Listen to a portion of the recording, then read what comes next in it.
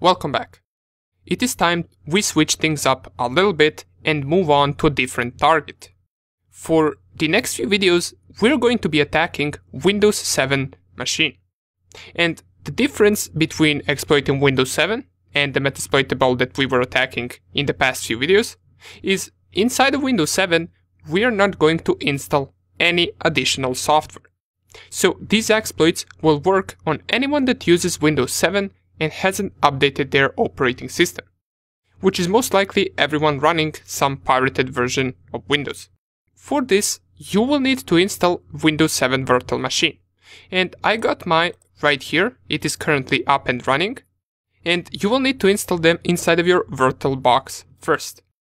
You can take a look at YouTube how you can download Windows 7 ISO file, since the ISO file is something that you will need for the installation of VirtualBox Windows machine. And if you can, try to download the 64-bit version of Windows 7. Once you get the ISO file, the installation process is rather easy. Just go to the VirtualBox, then click on New right here. You can type in anything you want, you can call it Windows 7. You can select right here which version you got, either 32-bit or 64-bit. And once you select it, click on Next. Let me just see right here, cannot create. This folder already exists. Yeah, this folder already exists because I have already created the Windows 7 machine. But if I call it, for example, Windows 77, just so I can change the name of the virtual machine, click on Next. Here, what you want to do is you want to add at least 2 GB of RAM. Now, in case you don't have 2 GB of RAM, feel free to add 1 GB, but in that case, I'm not sure whether it will work, since I haven't really tried it.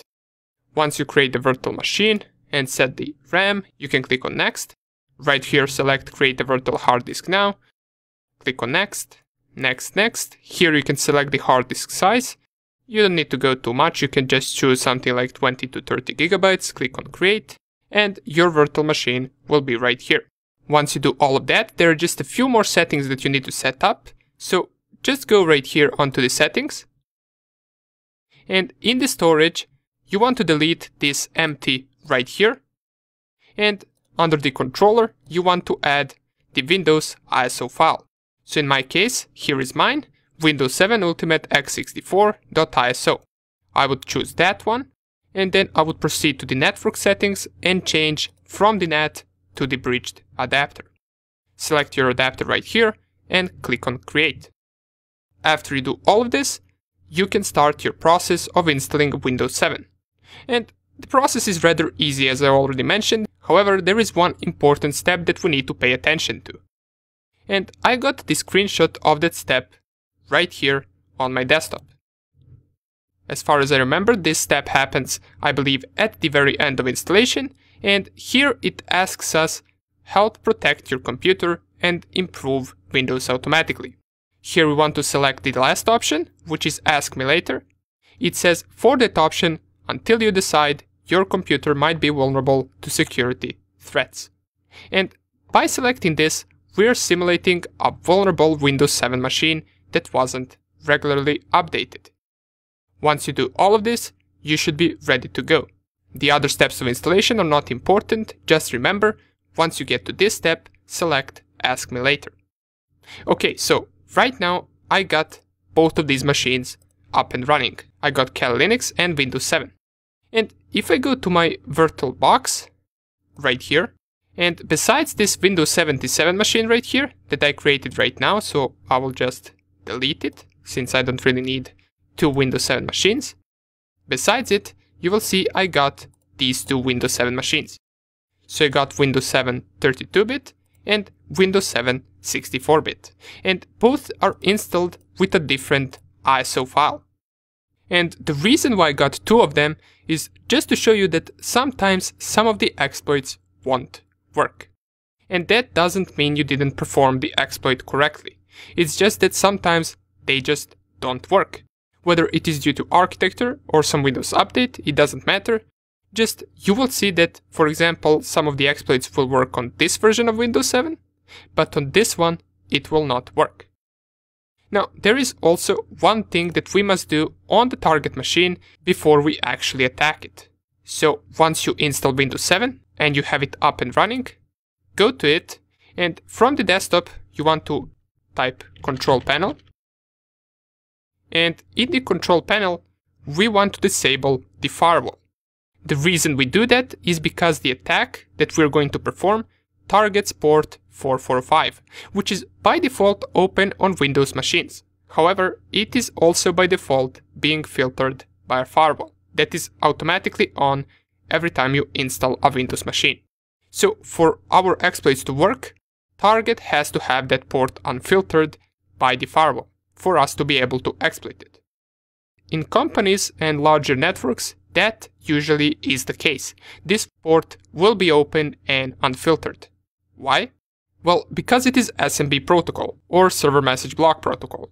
It is used in network file sharing, and it allows applications on a computer to read and write to files and to request services from server programs in a computer network. It is basically used for different directory access or for printer access or something similar. That's why it is usually open inside companies without any firewall whatsoever. Let me show you what I mean. If I go right here and under the System and Security, I click on Windows Firewall. I already have it disabled, but by default you should have it like this. So you should have firewall up and running. If I leave the firewall up and running and I go to my Cal Linux machine and scan it real fast, so sudo nmap, we're going to use the synscan.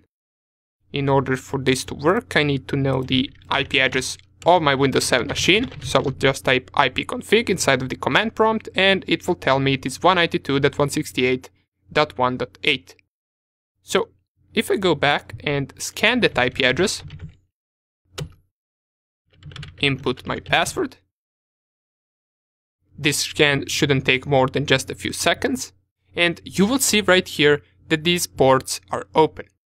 But for you, they will probably not be open. Why? Well, because you haven't really disabled the firewall yet. So even though I scan it right now once again, while the firewall is on, you can see in the scan results, ports are set to be open.